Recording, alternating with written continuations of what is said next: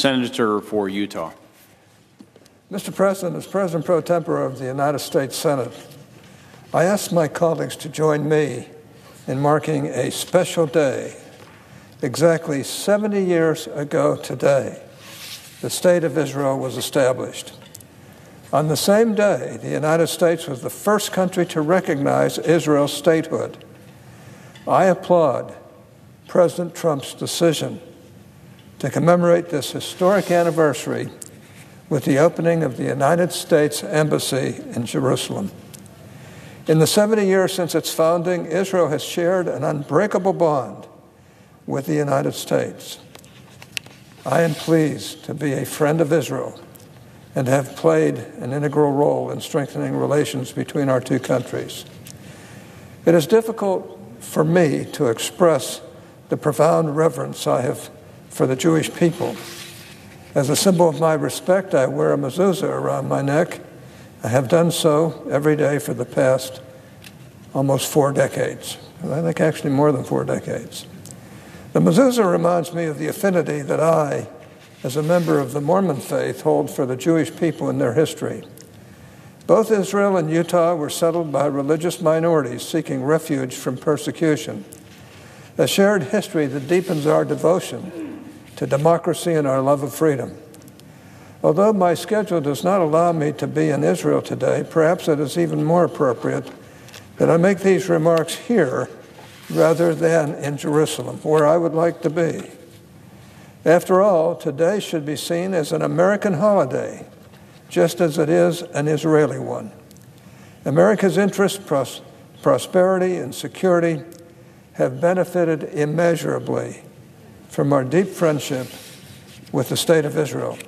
Indeed, the world is a much better place because of Israel, and it's high time that the country receive its fair treatment on the world stage.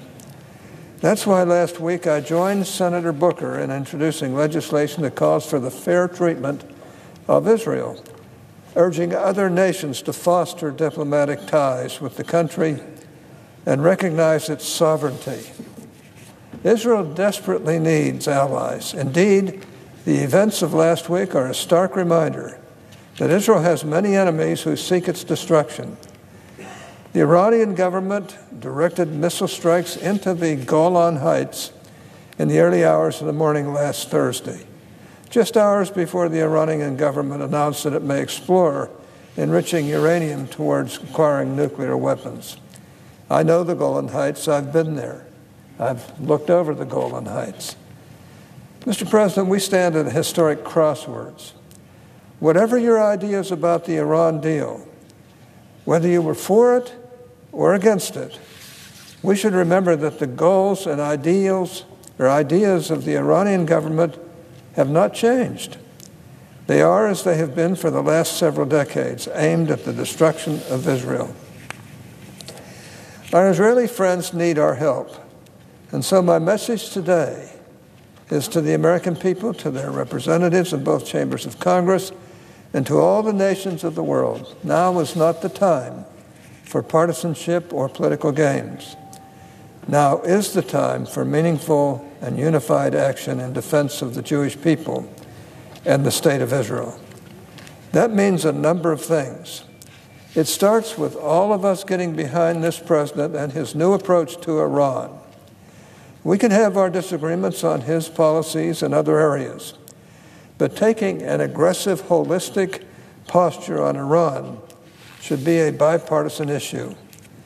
We must be willing to confront Iran on its nuclear program, as well as its bases in Syria, its support for terrorism, and its numerous violations of human rights and religious freedom. Here in Congress, we should support the administration's position through legislation. And to that end, I invite my colleagues to join me on a number of initiatives I've championed this Congress, including the continued support for the Iranian People Act, which holds the Iranian regime responsible for its human rights abuses. I also call on my friends to join me in supporting the Iranian Transparency Act, which exposes the hypocrisy of the Iranian government in funding violent causes rather than providing for the welfare of its people. These actions are just the beginning. We now have an opportunity to hold the Iranian government accountable. We should start with curbing Iran's nuclear ambitions. We would do well to remember that Iran's nuclear program is not an end in itself, but just one of many tools the government has at its disposal for causing great harm. In that light, we need to appeal to our partners in Europe and in the Middle East to not only settle on talking points, but on plans of action. If indeed we share the priority of protecting democratic values and institutions, we must do so by protecting Israel, a beacon of democracy in the Middle East.